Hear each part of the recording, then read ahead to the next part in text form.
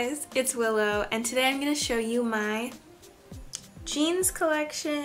So the other day I was looking on the Levi's website and I wanted to get a new pair of jeans, and if you've seen the prices on Levi's, you know that they're kind of expensive. You really want to make sure that the jeans are going to be perfect before you order them, because you're not about to spend that coin and then have them not fit or look good.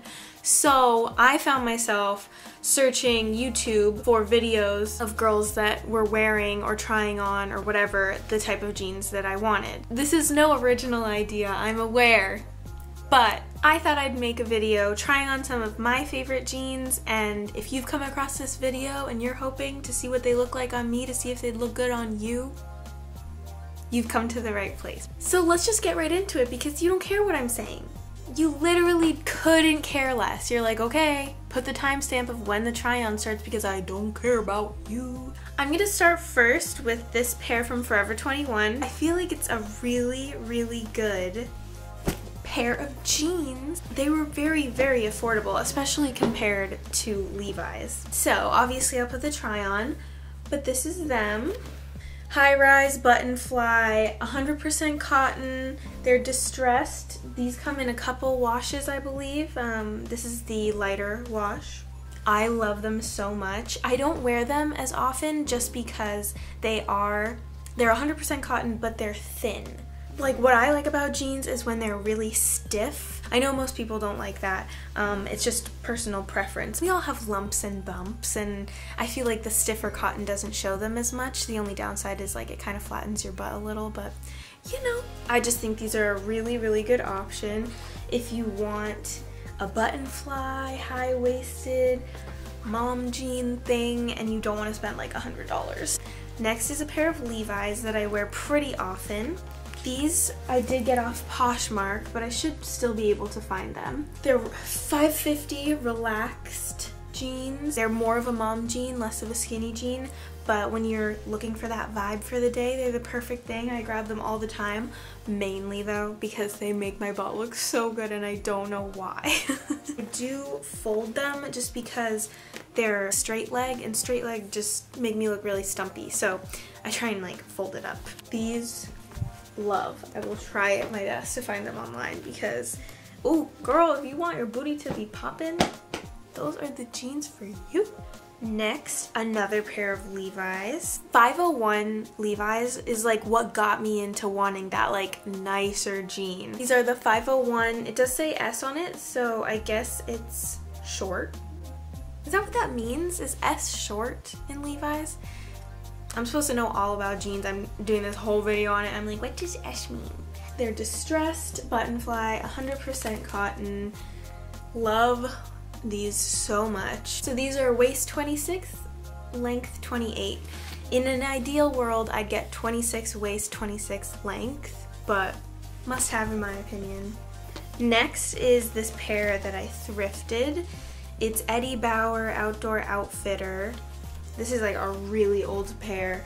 The waist is teeny tiny and the rest of the leg is like pretty wide. And this is crazy. I've never even looked at the size. It's petite 8, but they fit me like a 2 or a 4, so I don't even know. Sizes have changed so much since like the olden days. Next, I will get into the jeans that started it all. These. They have stains all over them. I've washed them a bajillion times. They're like not even stiff anymore. I remember when I first wore these, my feet would fall asleep because like when I'd sit, because they were so tight. That's another tip. They just need to be worn in. That's something that my mom's actually told me, that when she was younger and she would get Levi's jeans, because that's like what people would wear back then, was like always Levi's. People had to wear in their jeans. They'd be stiff cotton. They wouldn't be comfortable. They'd almost like hurt. They were so stiff, but like it was a process. It's like new shoes. You have to wear them in. So if they're a little tight, don't worry, because they'll totally break in and be like floppy pieces of fabric. These are also 501 S, whatever that means. Oh, these are 501. Oh, S is skinny. That makes sense. Loves of my life. I've worn the crap out of these my voice and I love them so much. The wash I just am obsessed with. My mom actually said, another fun fact from my mom, that these aren't actually like, they're marketed in today's advertisements as like vintage, but this is actually like a blue denim that would be really hard to get like back in the old days. Like true denim is like blue. You know what I mean? It's so weird. Anyway, fun fact. Love those.